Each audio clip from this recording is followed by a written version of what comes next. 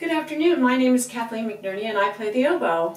And I'm Dean Stein, and together we have a chamber music group, VentiCordi, which means winds and strings. We especially enjoy playing music that combines the various members of these two instrumental families. I am sure that many of you have heard of the famous composer J.S. Bach, but how many of you are familiar with Wilhelm Friedmann Bach? J.S. Bach had many children, 20 in all. Only 10 survived to adulthood, and Wilhelm Friedmann was the eldest son of J.S. Bach. He was an extremely well-regarded and accomplished composer and organist in his own right.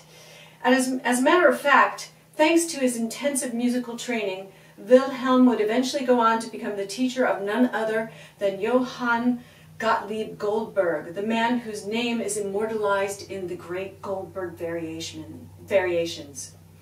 Friedmann was considered to be a bit of a wayward spirit and difficult to work with.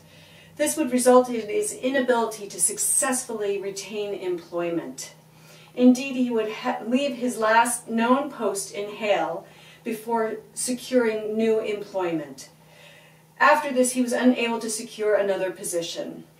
Despite his acknowledged genius as an organist, improviser, composer, his income and unemployment were unstable, and he died in poverty.